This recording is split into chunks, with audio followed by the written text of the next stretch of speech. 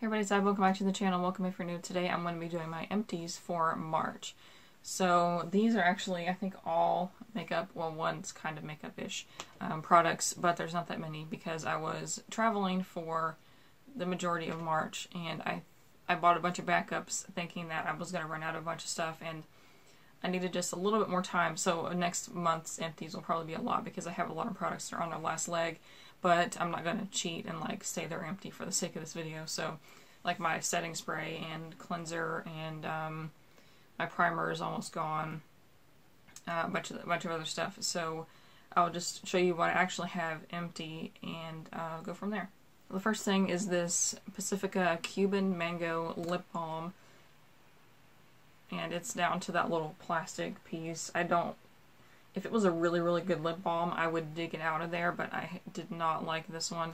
I mean, the formula was okay, but I am like mango, peach, that kind of thing is my absolute favorite scents, flavors, whatever. Like if there's like peach pop or like mango smoothies or whatever, I'm all about it. So this disappointed. It did not taste or smell like, or I mean, it shouldn't taste, it didn't smell anything like mango, so not a fan. And that was $5.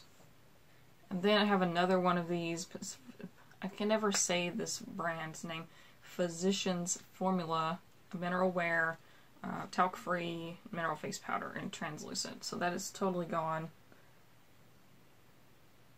I did repress it. It was only had a little bit around the edges, and I repressed it and then used it all up while I was on the trip. So this is totally gone, and I have a backup of it. This is one of my favorite powders because it does have a little bit of SPF in it. It doesn't say on this, but it does say on the outside packaging. And I don't know if it helps that much because powders, you have to use a lot of powder SPF to get it to be as effective as a liquid. But I feel like it's helping, at least peace of mind wise. And it does say translucent, but it's not really. It does add a little bit more coverage to your foundation, and I like that. So I would definitely repurchase this once I use up all of my other powders. That was $14. And the last thing, I told you it was going to be short. This is the Physicians Formula Killer Curves Mascara. So I have talked about this a lot. This is my holy grail vegan cruelty-free mascara. It does say vegan on the packaging, and not on this packaging, but the the other thing that it comes in. And this is my absolute favorite vegan cruelty-free mascara that I've ever tried. I've gone through quite a few from Pacifica, a couple other Physicians Formula ones, some Wet n Wild ones, some e.l.f. I haven't liked any of them, so this one is my absolute favorite. But it's getting old. It's not like empty, but it's been more than 3 months, I'll say that. It does have that hourglass kind of wand. It really works well, and it does hold a curve like the name suggests. So yeah, pretty happy about this. And I have, I think, 2 more mascaras to go through, and then I will repurchase this one for sure. And that was $9. So the total for this month was $28, so again, not that much.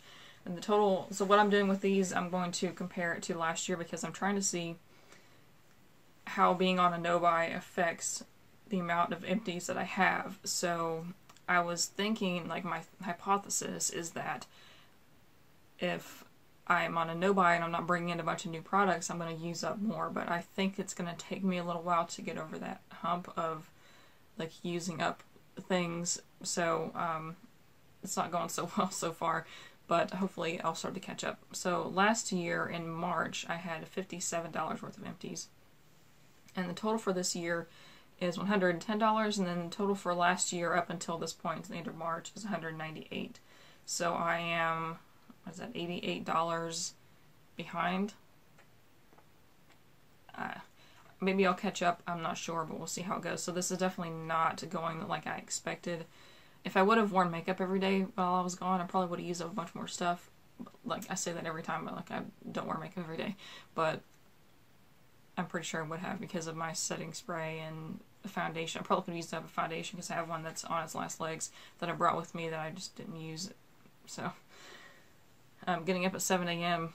or getting up to be at work at 7 a.m. So getting up at like 5:30, makeup's not happening.